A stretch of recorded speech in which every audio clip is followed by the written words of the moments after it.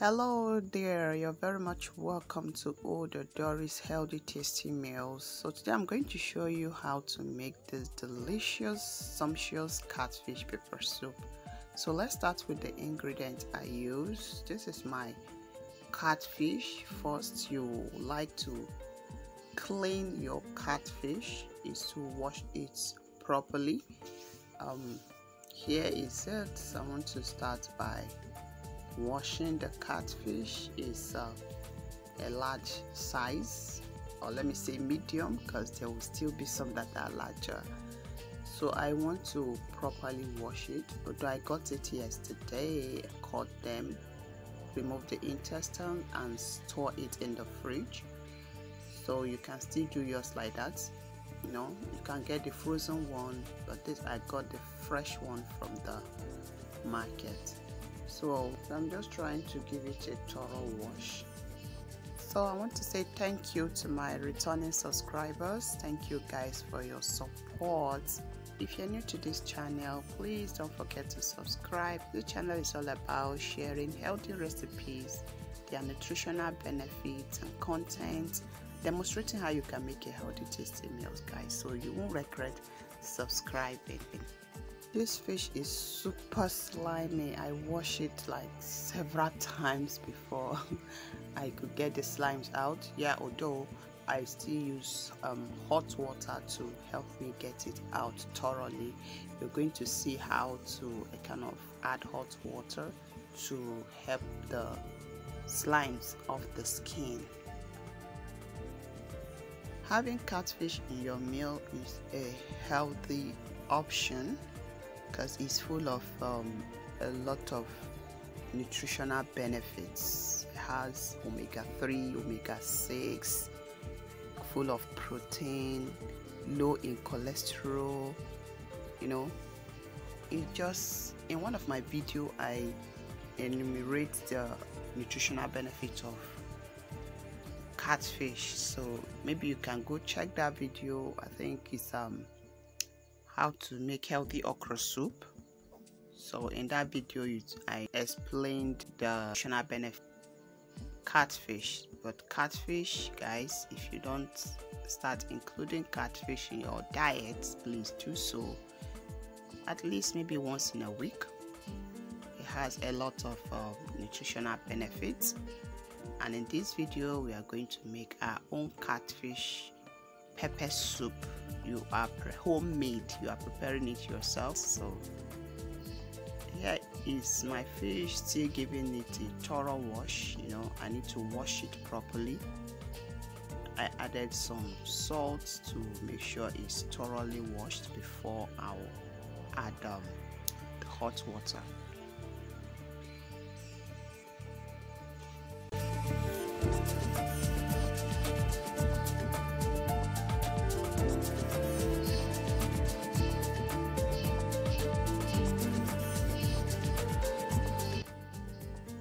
In addition to managing the slime, hot water also helps the fish to firm up, like to prevent flaking when you are preparing, when you're cooking it. So if you don't kind of steam it in hot water like this and you start cooking, the fish can easily flake when it gets into the pot. So here I'm trying to cut out some of the bony fins.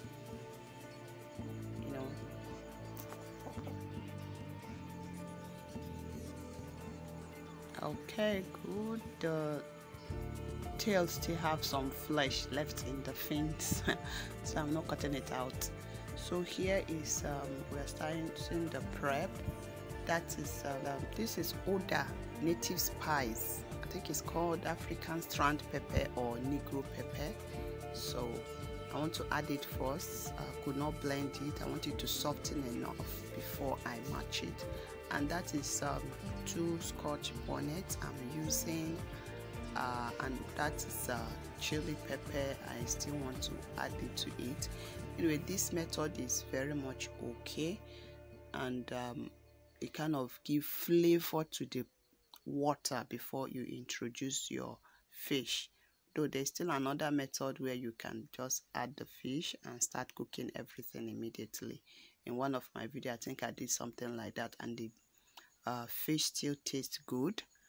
But this one is just another method that you can still use in preparing your catfish pepper soup. So some of these spices I use, guys, I'm going to leave it in the description box for you, so don't worry. So after I let the spice boil like 2 minutes, I introduced my fish and still continue adding other spices like crayfish. I really use a lot of crayfish in this pepper soup because I love crayfish enough. A lot, guys.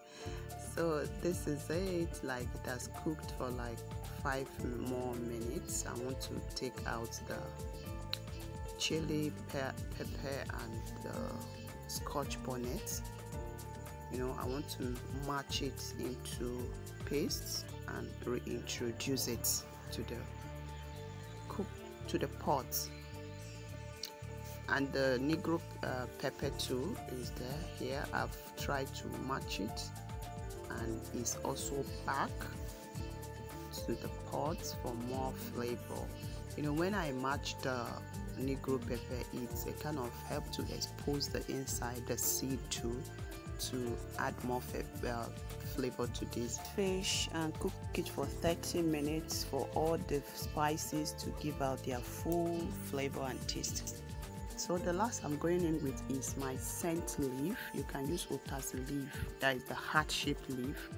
I'll be using the odoris leaf for garnishing. I want this scent leaf to add more flavor to this pepper soup. If you're familiar with scent leaf, you know it goes very well with pepper soup. So it has to be on fire to, you know, infuse its flavor to the meal.